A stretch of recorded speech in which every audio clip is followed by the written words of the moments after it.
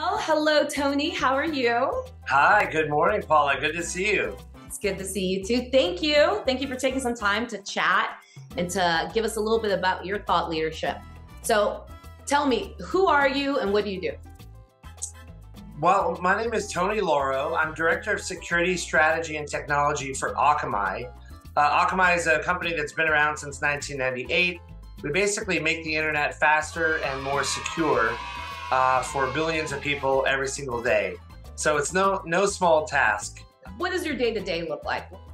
Yeah, so my job is I interface with the C-suite at Fortune 100 and above companies, basically working with them to understand what are their goals in terms of reducing risk, right? So the idea that we all use the internet to run our business is probably a little bit different than you would have probably categorized it 20 years ago.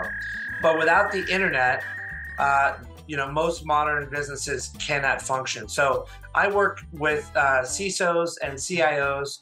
CISO is a Chief Information Security Officer, and essentially work with those groups to make sure that the direction that we're going as far as creating technology to solve new problems and risks that they have aligns with what their problems are and what they foresee the future to be. What do you like to do?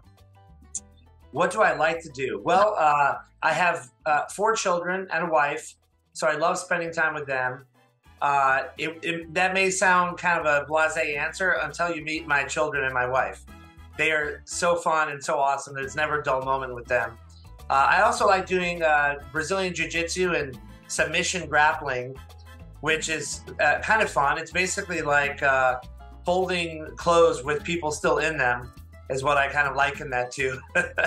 And then I also am a skateboarder. So I've been skateboarding since the late 80s. And, try as I may, I still can't stop doing it. Right. To be a technology, cybersecurity executive, thought leader, there's a large amount of personal branding that you have to do with that. So what do you think about personal branding? So what do you think about the way we brand ourselves? Is that changing, especially with the metaverse coming on? And then if so, what do you suggest we start doing differently? Well, I think if you look at kind of what social media has done to personal branding, the one positive thing I think that has come from it is that people are really encouraged to be themselves, right? There's a famous quote that says, in a world that's constantly trying to make you something else, being yourself is the greatest accomplishment. And I think that in personal branding, even in a corporate setting, like I'm at, I'm encouraged to be myself. I'm not a PhD graduate of MIT like many of the people at Akamai, but I do have many years of experience and knowledge, and I bring that to every interaction. But me being myself, I think, is probably the most important thing, because that's what creates a genuine experience, right? So whether or not you're interfacing with the C-suite or you're speaking at a conference and you want people to take away something from what you say and remember it, really being yourself is kind of that first step. And I think that's probably the biggest way in which things are changing for the better. Now, I always say if yourself is a terrible human being, and then you got something else to work on. But being yourself, I would say, is probably one of the biggest things that is changing in the way that we brand ourselves. So the World Economic Forum came out with another survey, another report that said we don't even have the skills. By 2025, we won't even have the skills that we need in the workforce. So with this, as we know, as we're going towards this new future, post-pandemic, more Gen Z in the workforce, what do you think are going to be the necessary leadership attributes that we'll need to develop in order to prepare for 2025, 2030? That's a great question. I do agree. There's a lot of emerging needs in our workforce that the jobs don't even exist yet, right? In the areas of epidemiology, neuroscience, virology, And then if you go on the technical side, machine learning, data science, artificial intelligence, all these things, there's a huge gap. Cybersecurity obviously is one of those. Mm-hmm. So one of the challenges is no matter what you learn when you're getting your education, the final bit of, kind of graduation advice that you get is now go out and take action. Mm-hmm. Make something happen. Go change the world, right? And this is probably the biggest thing that separates the learned from the doers, mm-hmm. right? So as you learn, as you get your education, as you figure out what's going to happen next, your next step is to make something happen. And by that, I mean, don't be afraid of failure. If you're not failing, you're probably not trying hard enough. Mm-hmm. I always joke, I feel like Thomas Edison sometime, right? Like I've figured out 3,000 ways not to make a light bulb. I figured out 3,000 ways to do something wrong, but I'm always trying, and I'm always trying to move forward. And I think that is something that the newer generation has to keep in mind and can't be afraid of making mistakes, because the impediment to action is action, right? What stands in the way becomes the way. If we have people, above us, and we've got a team that's quote unquote below us, right, that we're managing, and they make a mistake, we need to be able to defend them. We need to be able to cultivate that culture of failing and be able to say, this actually is a good thing for the company. Yeah, and to be honest, I think in the workforce, things are changing from that perspective. Kind of the old school, model for if you do something wrong, all of a sudden your boss is coming, standing right over your shoulder, and they're looking at you and they're saying, what happened? Why did this go wrong? Why did you fail? But as I see more people understanding what true leadership means, and understanding how to communicate with human beings properly, they would come over and they'd sit shoulder to shoulder with you. They look in the same direction and they say, hey, let's look at this. How can we fix this, right? And what did you learn? What do you think went wrong? And that's not to dumb it down or to talk down to anyone, but it's to really let people know that mistakes are not problems. The only problem arises when you don't fix those mistakes and when you don't learn from it. So sticking with this 2030 theme, where is cybersecurity heading? What can we expect in 10-ish years from now? Well, I mean, there's already changes that are happening right now as we speak. So you think of the difference between you're logging into maybe your website where you have a subscription to maybe a music service, right? When you log in, you go through a certain process. That's clean and simple. Then you log into your social media account, and you notice there's a little bit more friction there. There's a little bit of, okay, well, if you've enabled things like two-factor authentication, you might get a text message, or if your phone's already logged into that social media account, it'll say, was this you? And then you tap the button, right? Then you step up and say, okay, now I'm logging into my bank. And in my bank, I have to get a two-factor auth pushed to my device, or I have to, the security measures are much more stepped up, right? Yeah.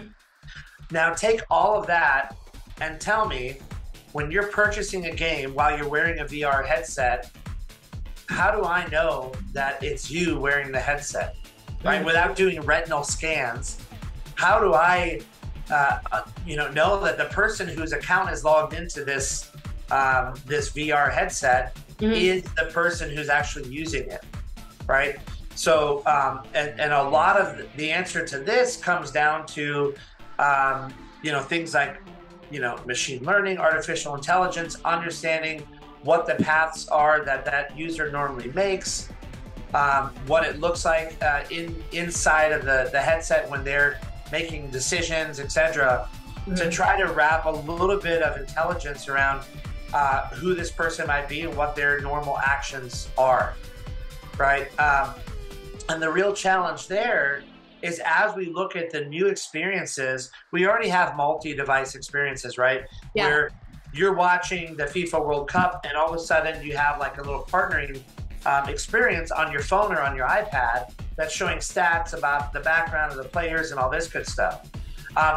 Because of those new experiences that users frankly are demanding of us, we have to now think 2, 3, 4, 5 years ahead to understand what the changing environment's going to look like in terms of how do we secure these experiences? How do we make sure that people are safe online? And that's really the big challenge. So the answer there is a long and sorted one, but it starts with understanding more about who the users are. Maybe not even from a personal perspective, like my name, but as the profile that's assigned to me, how do I understand what it looks like when Tony Lauro interacts with the internet? And as a user of a service, if you opt into that, I think that's going to be probably the main direction things are going to be going. That's really interesting. I didn't expect you to say that. And that lends itself to marketing as well. I mean, the personalization, right? So you may not know the actual demographics or the name, but you do know what they do, right? How they act, their characteristics, how they think almost. Absolutely. Wow. Yeah, and the main point there is you want to be providing a service for people that want it from you. Yeah. So that's why it's great to understand who they are, demographic, what kind of things they like, because now you're giving people what they want instead of, dropping pamphlets from an airplane hoping that someone wants to come to your nail salon. Yeah. Right? And I think that's the difference. And that is the blended nature of both marketing and where cybersecurity comes into play as well. Brief answers. All right. So All right. First question, favorite Disney character and why? Favorite Disney character and why? Well, now that the expanded universe includes Marvel, I'd have to say Iron Man. Oh, that's He's good. the person without superpowers that has done great things through technology and better understanding of the world. So Star Wars or Star Trek? I would say Star Wars for the lineage and the story, but Star Trek for the message. What's your favorite Star Trek message? The favorite Star Trek message is that in the future, we're all working together to discover strange new worlds and to seek out life and new civilizations. But the most important thing there is that all races and alien beings and everyone are all working together in harmony. Now, of course, there's always going to be the bad guys, as they say, but to me, that was really one of the key, characteristics of a show that, you think about when this was first written in the 60s, it wasn't very popular to talk about inclusion and that kind of relationship with people. So to me, that's why Star Trek is the best message. Oh, nice. All right, last one.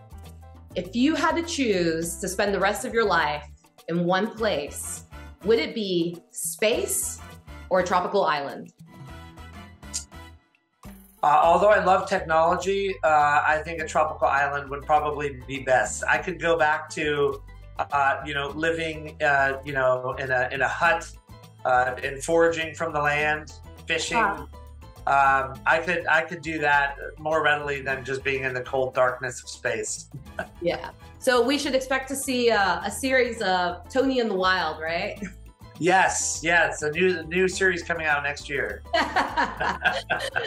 Tony, this was a blast. Thank you so much for making the time and for sharing your thought leadership with us. Absolutely, my pleasure.